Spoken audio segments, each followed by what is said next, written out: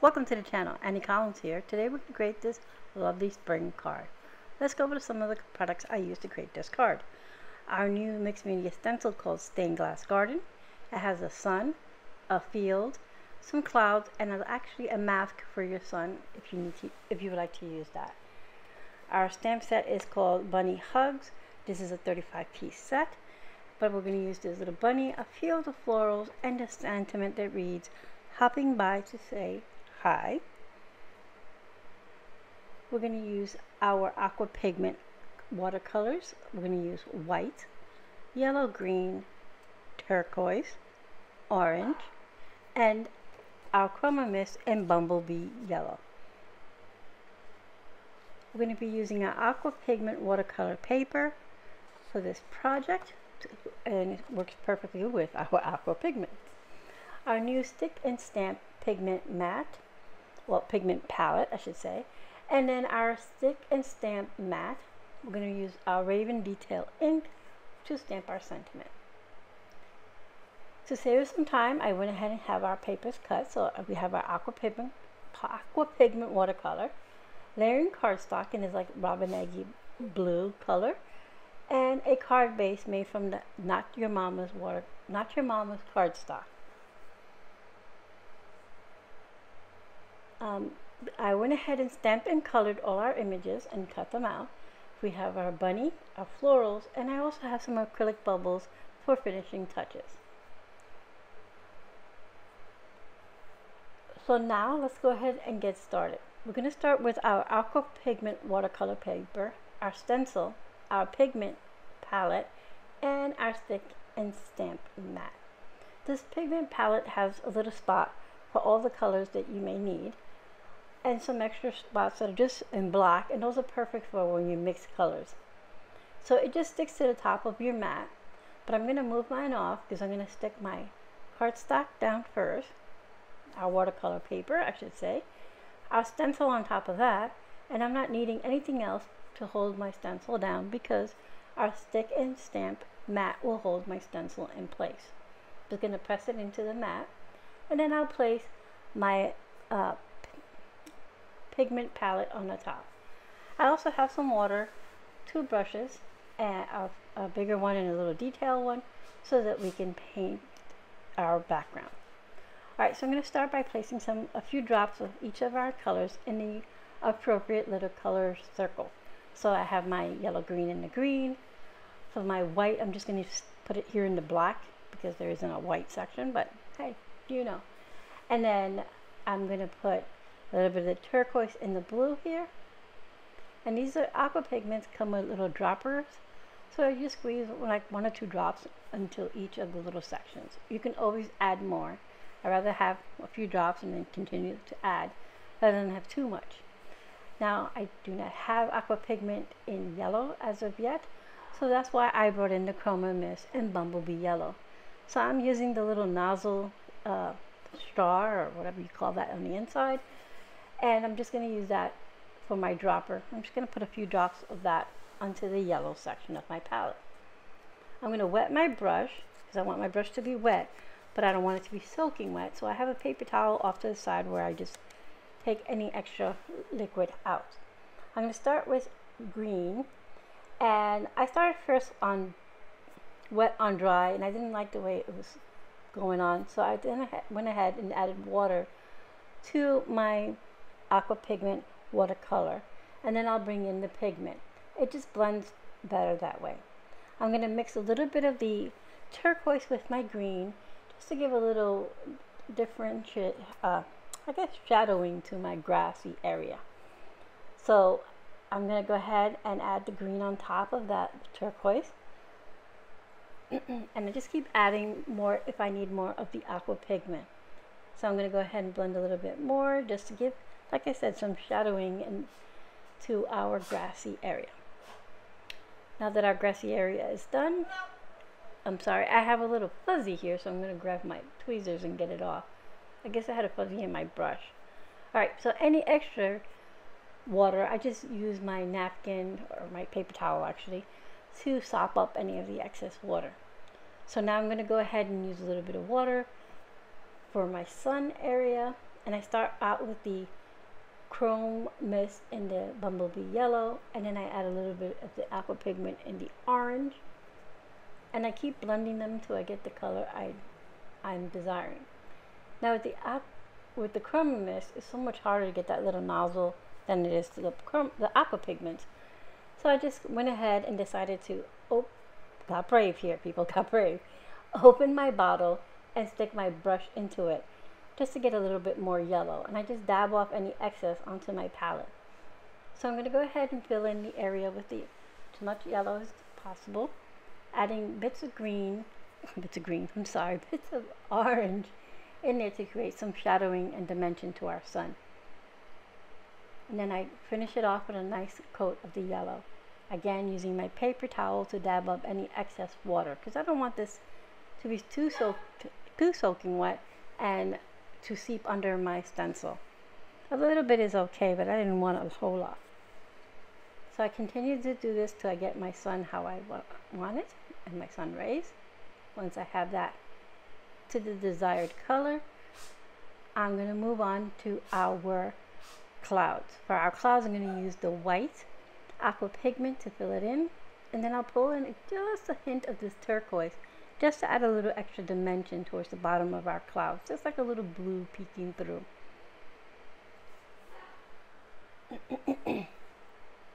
So I'm going to go ahead, I'm going to go ahead and keep mixing that until I have it how I would like it. Now normally I would use any of the extra aqua pigment on my palette, but for this video purposes, I just wiped it off. Now I'm going to remove my palette just by curling my stick and stamp mat, and I also remove my card panel here. So I'm going to close everything up, make sure it's all out of my way, and then I'm going to bring in my heat tool and heat set this. It's not really that wet, but I want to make sure it's fully dry because I'll be stamping our sentiment right into the sun area. So I'm going to heat it from the front and from the back. This will add some curling to my card panel, but I solved that issue with some some tear tape. Oh my goodness. I stick it down with some tear tape and some liquid adhesive. So now, once I have this fully dry, get this last little bit right back here because I know it's a little wet by the sun. Then I realized I got a little green in my sun. When I flipped it over, I must have had a little pigment on the on my table. But before I fix my sun, I'm going to trim this down to 4 by 5 1/4. Once I have that down, because I want a little edge to show all the way around of that little robin egg blue layering cardstock. So this is when I realized, I have a smidgen of green right there in my sun. So I'm going to go ahead and grab my chroma mist in the Bumblebee yellow, get my brush, and I'm just going to add a little bit of that chroma mist right on top to blend it out. Now, I could have left it because my sentiment goes right over it and you wouldn't have seen it. But I wanted to make sure you didn't. I didn't know that at the time. I thought, oh, that's going to show through. And why would there be green in my sun? So I'm going to go ahead and heat set that. Then I'll be going to bring in our sentiment, which is hopping by to say hi. And I'm going to bring in my stamping platform. I'll stick my stick and stamp mat into my stamping platform.